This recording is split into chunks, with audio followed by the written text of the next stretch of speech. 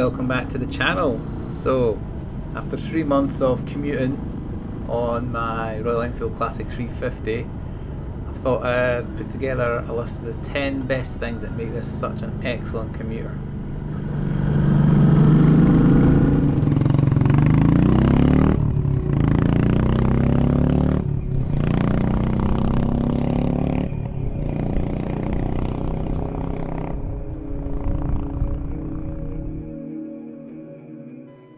So at under £4,300 on the road, this bike is a steal, and insurance is on £150 for a 51-year-old with no claims. 100 to the gallons possible. The lowest I seem to get is 88, but I do like to open it up through the gears and listen to the bike a bit because it sounds so lovely. So servicing as well, cheap as chips. 2 litres of Silclean oil for £22 and £10 for a Royal Enfield oil filter. Tyres will be cheap when they are due to be renewed as well. They'll be about £140 a pair. Yeah, real cheap bike to run.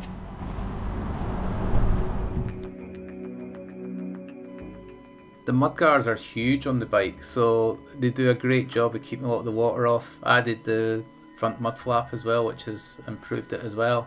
But it's very impressive how clean the bike stays. It's evident that I only wash it every 1,000 miles.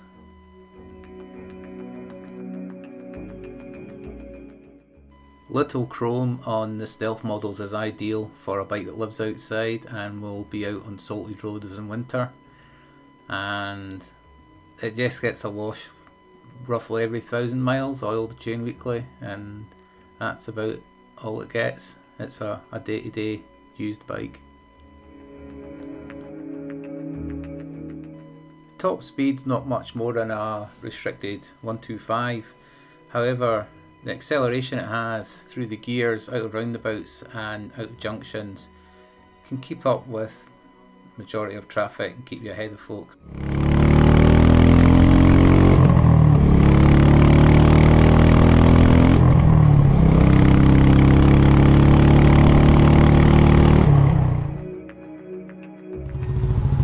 Slow speed handling is fantastic with a really tight turning circle, and it's so easy to use in town with a smooth clutch and smooth transmission as well. Even though it's a single, there's no chain snatch. It's very, very smooth, so it's very easy to control. While out on the roads in traffic in town, it'll sit at 20 very easily. A lot of big singles and even mid-sized singles get a bit lumpy and will often not want to sit at a set speed. This will sit at 20 fine and 30.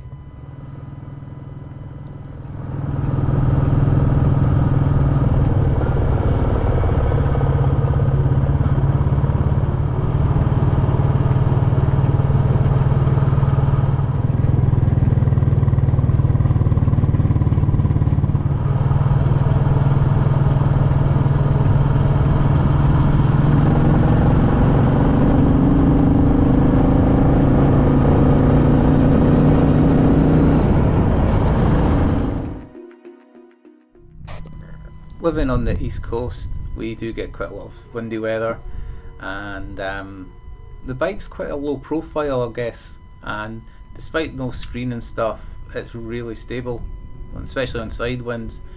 Even though it's got panniers, it really holds steady on the road and gives you reassurance.